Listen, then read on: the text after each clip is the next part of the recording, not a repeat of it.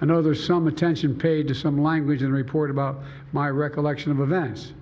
There's even reference that I don't remember when my son died. How in the hell dare he raise that? Frankly, when I was asked the question, I thought to myself, it wasn't any of their damn business. Let me tell you something. Some of you have commented, I wear since the day he died, every single day, the rosary he got from Our Lady of... Every Memorial Day we hold a service remembering him, attended by friends and family and the people who loved him. I don't need anyone to remind me when he passed away or if he passed away. Simple truth is I sat for a 5-hour interview over 2 days of events going back 40 years. At the same time I was managing international crisis, their task was to make a decision about whether to move forward with charges in this case. That's their decision to make. That's the counsel's decision to make. That's his job. And they decided not to move forward.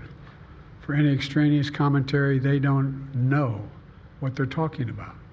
It has no place in this report. The bottom line is the matter is now closed. I'm going to continue what I've always focused on, my job of being President of the United States of America. I'm of the view, as you know, that the conduct of the response in Gaza, in the Gaza Strip, has been over the top. I think that, as you know, initially the president of Mexico, Sisi, did not want to open up the gate to allow humanitarian material to get in. I talked to him. I convinced him to open the gate. I talked to Bibi to open the gate on the Israeli side. I've been pushing really hard to get humanitarian assistance into Gaza. Joining us now is Kate Bedingfield, who served as communications director in the Biden White House, David Axelrod, who worked with then Vice President Biden as senior advisor to President Obama, and former Trump communications director, Alyssa Farr Griffin. All three are now CNN political commentators. Also with us, former federal prosecutor and best-selling author, Jeffrey Toobin. David Axelrod, let me start with you. Is that the press conference the president should have had? Well, look, I understand the concept of why he had the press conference, because this thing was red hot and it was out there, and he felt he needed to, and his people felt he needed to respond to it. Whether the response was adequate or whether it creates more problems, I think is another question. He did contradict elements of the special counsel's report, and that undoubtedly will go on. And then he was quite angry, not just at the release or at the characterizations of the special counsel, but of what some of the reporters were asking him. It is a fact that this is a problem for the president. Anderson, the most damaging things that can happen in politics are things that reinforce a meme that's out there that is hurting you.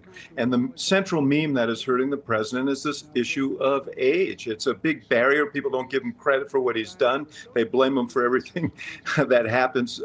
And a lot of it has to do with their characters or their feelings about his age. So it's not wise to say to a reporter, that's your interpretation. It's not. There's reams of polling material about this. So I'm not sure. I mean, he was feisty and energetic. I'll say that, but I'm not sure that he solved his problem tonight. Yeah, Kate Bedingfield, I'm wondering what you thought. You worked for the president. He did call, he named Sisi the president of Egypt. He said it was the president of Mexico. What did you make of that appearance? Well, overall, I mean, I agree with David.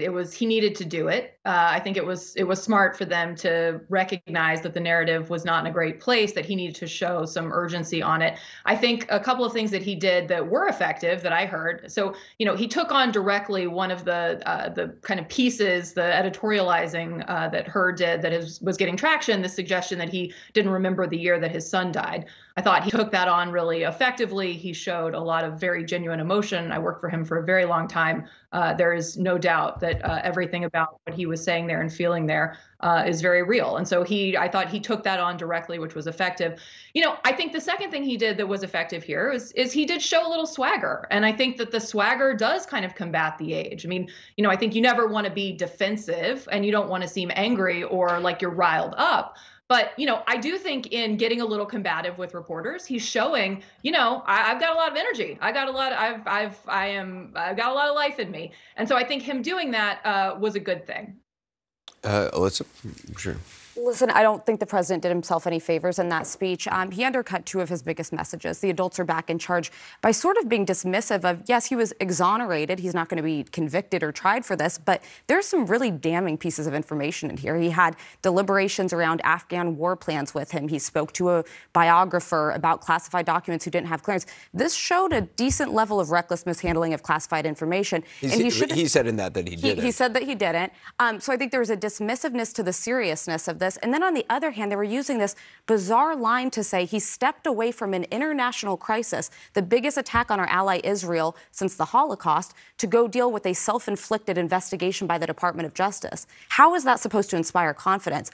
I don't know why he went back out. He already said most of this in Virginia today. But this is becoming a 5-alarm fire for the White House. Toobin? Mexico? Where did that come from? I mean, that's the only thing anyone's going to remember from this.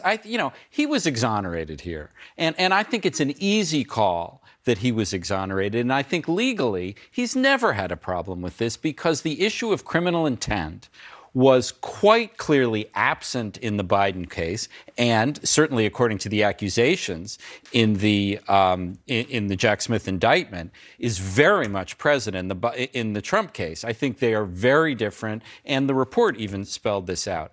But Mexico? I mean, politically, how do you explain that?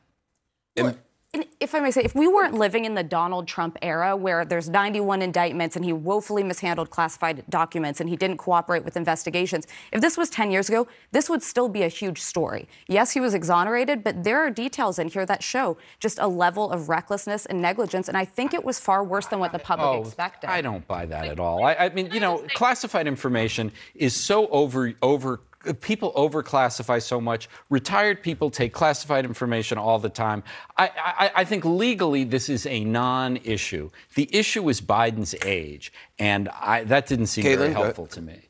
Caitlin? Well, can I just say, I mean, on this point about Mexico, I mean, he misspoke on the name of the country in the context of a larger answer about what he's doing to try to get humanitarian assistance into Gaza. So is it a perfect answer? Is it great to misspeak? No, it's never great to misspeak. I promise everybody on this panel right now has misspoken and said the wrong name or the wrong date in a conversation. But, he's explaining in great detail the work that he's doing to try to ease that crisis. And so I don't think that we should lose sight of the fact that he's explaining the work that he's doing as president and get so hung up on one word. Is it perfect? I'm sure. Does he wish he'd said Egypt rather than Mexico? I'm sure he does. But again, I think, misstating one word, I don't think we should overcrank on that. MJ Lee, you were in the room. I'm wondering what you made of today.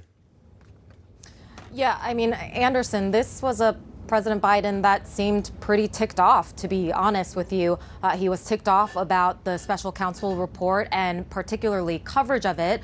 He said even though there's language in there that says he did willfully retain some of these classified documents, he said there's also language that says contrary and that coverage should reflect that. He mentioned specifically one part of the interview and the report where Robert Hur asked him about the death of his son and when that happened. And he said, how dare he raise that? It's none of your business. He was also clearly ticked off about the questions that this report and all of the memory issues that this report raises, all of the questions that will get fueled even more about the concerns about his age, the concerns about his mental acuity. And he was pretty ticked off when I asked my question to him, which was the fact that he has been saying for a while when people have raised concerns about his age, watch me. Well, a lot of American people who have been watching are making clear that they have concerns about his age. They think he is too old. So why does it have to be him? When I asked that question, he said, this is your opinion. This isn't anybody else's opinion. Public polling clearly suggests that this is a serious concern that a lot of people have. So, I took this as a president who clearly wanted to sort of get out there, show this sort of fighting side to him. And we know in conversations that we've had with Biden advisors, people who know him really well, that they think that he does sort of well in that setting when he's sort of shouting that sort of fighting and fighting back at questions, fighting back at the concerns. So I just wonder if there was sort of this opportunity that the White House saw to put him in that setting, take some of these difficult questions that they expected that he would have. But I know you were talking about this with your panel, the fact that in the very press conference where he was getting asked a lot of questions about his age, his memory issues, he made this important mistake, this notable mistake, saying President of Mexico, Sisi. That clearly didn't help his cause. But again, I think this was a president that wanted to sort of use his own words to address everything that has happened today. This White House and this president, they know that these questions about age, his memory, his misspeaks, his missteps, they're not going away anytime soon.